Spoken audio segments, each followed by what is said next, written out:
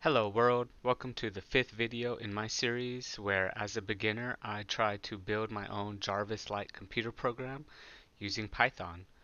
In this video, I'm going to recreate one of my favorite YouTubers, Sentdex, Sentdex, his Python for Finance series that he created in 2017.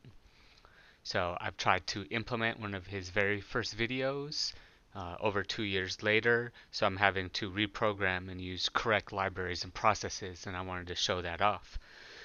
So I added my voice function that I created myself and an input option where I can put in any stock symbol that Yahoo Finance tracks. So that's quite different than what you'll see with the Sentdex video.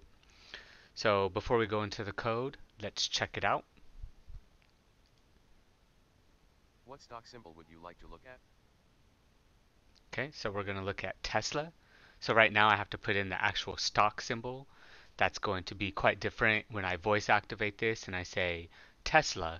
It's going to have to know to the stock symbol of TSLA. TSLA. And there we go. We have a 10-year view of Tesla's stock price. And this is using a library called Matplotlib and Pandas data reader. So, and then you can zoom in using a zoom in tool, and you can see the stock price data.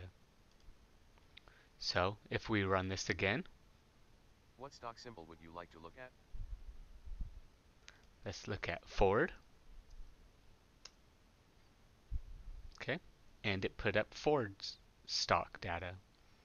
So you can see that's how this program works. So let's take a look at the code. Again, if this is your first time seeing one of my videos, this is not a tutorial series. This is just me explaining what I've done.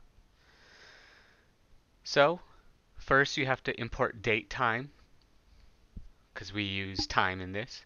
Then you have to import pandas, and that's a library that you can use using pip install pandas. However, if you look at 2017 videos or anybody who's tried to copy his videos, the newest version of pandas is not compatible with this code. So you can simply use pip install a lower version of pandas using this code that I've highlighted. Okay, and then you import data reader. Again, if you saw another older tutorial, you'll see import pandas underscore data reader dot data. So take off the dot data and this works. Then we import matplotlib.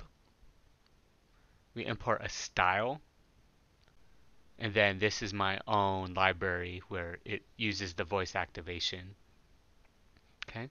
Then I created two different functions. So if you watch other tutorials, it's all in one function. And so it accepts the argument of a stock symbol that we type in. I put 2007 July or August to today. And then we get a stock symbol that you entered, the user. And then we write it to an Excel file. Then the next one uses this style called ggplot. I have not used any other style yet, so I have no opinion on what's the best one to use. Then we read from that file the stock symbol. This gives the dates as headers. And then I want to look at the adjusted close. You can open up that Excel file and look at all the columns to see what options you have. Then you plot it, then you show it. And then those are the two functions. So then I ask what stock symbol would you like to look at. You input that in, which you saw. Then you get the stock data. Then you show the stock data.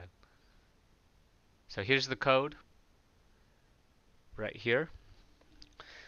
And so that's just very small. Doesn't do a lot. I know you can just go to Yahoo if you wanted to, but this is what I'm doing from my central program. And so this is just the beginning of the finance series. I want to do a lot more. And I've always wanted to explore how to use machine learning with algorithmic trading strategies. It's always been an interest of me. There's a book called Quants that, if you've ever read that, talks about that there are so many funds out there, and now there's only a couple, and what they did to survive. So in the next video, though, we'll deviate from finance, and I want to show off some of the updates I made to my Twitter automation. I've done quite a bit since our previous video. But this is really exciting for me because I also run a website called the Financial Genome Project, and you can find that at www.financialgenomeproject.net. The link will be in the description. And my dream is to have some sort of computer program or user interface where me and other people can react with the economy in real time, and it'll help people make the best financial decisions. If you've read behavioral economics, you know we are not rational people, right? There's gambler's paradox, there's a bunch of things working against us. So it's famously written in Thinking Fast and Slow. I really believe algorithmic trading strategies and the machine learning and deep learning and AI can help at least normalize some of the more irrational things that we do. So this is just the first step towards my dream. So I hope you enjoyed my video, and please like, subscribe, hit that notification bell, and then share with your friends. Bye world.